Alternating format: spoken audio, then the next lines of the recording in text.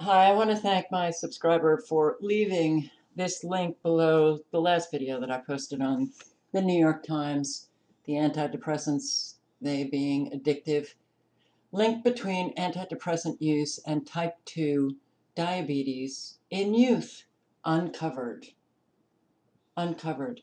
That link has really been known prior to 2017. But I'm just putting it out there. It really upsets me to see all of these children on these medications. And then they coming down with an awful lot of other medical issues related to the psychiatric medications that their parents have put them on. And I don't like children. I don't like children being destroyed. It upsets me greatly. Okay, so a link between antidepressant use and type 2 diabetes, and diabetes is on the rise in American children, and experts don't know why. They don't know why. I guess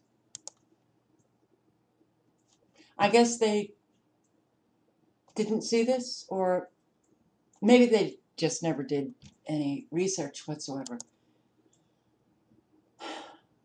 Yes. So, what's the rise? It's quite an astounding increase, actually. It's type 2 diabetes associated with obesity. Obesity. And the increase, 5% each year from 2002 to 2012. Type 1 increased 2%.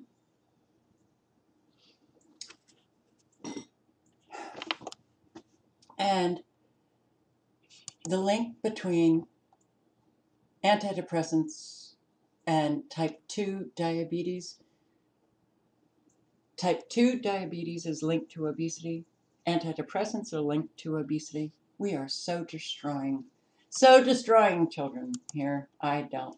All right. Well, 13 drugs that can make you fat. And I'll link below. We've got Paxil, which is not just an SSRI. It's not just a selective serotonin reuptake inhibitor. Paxil, Effexor are SSRNIs, so the reuptake in serotonin as well as norepinephrine. That's why those two are very dangerous. Depakote. Depakote is used to treat bipolar and seizures. Prozac. Oh, they're so happy now. And they're eating. Yep. Okay, Remeron. It's an antidepressant that enhances serotonin and norepinephrine. Okay, Remeron, you can put that with Effexor and Paxil.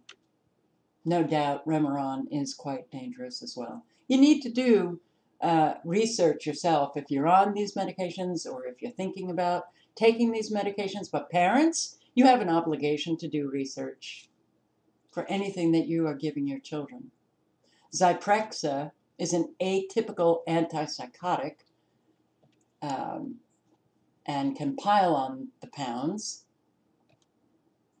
Deltazone, it's a prednisone. Thorazine, Elavil, Endip, Vanatrip.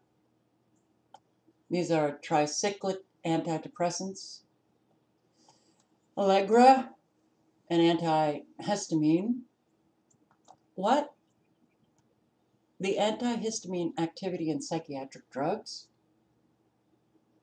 There's an antihistamine activity in psychiatric drugs? Okay, I didn't know that. And a type 2 diabetes drug causes weight gain, which is, these two, insulin also.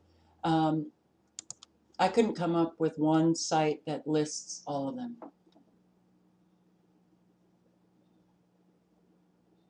So Celexa, Prozac, Luvox, Remeron, Paxil, Zoloft. These are the 6 psychiatric medications that cause weight gain, and many children are on these. Drugs for diabetes, antipsychotic drugs, antidepressants, drugs for epilepsy, steroid hormone drugs, blood pressure reducing drugs, beta blockers cause weight gain, and Clozaril, Zyprexa, Remeron, Seroquel, Depakote, Paxil. You see, every article has some additional medication. So what's important is that everybody needs to do their research on the particular medications that they are taking. So, antipsychotic medication prescribing trends in children and adolescents. Interesting.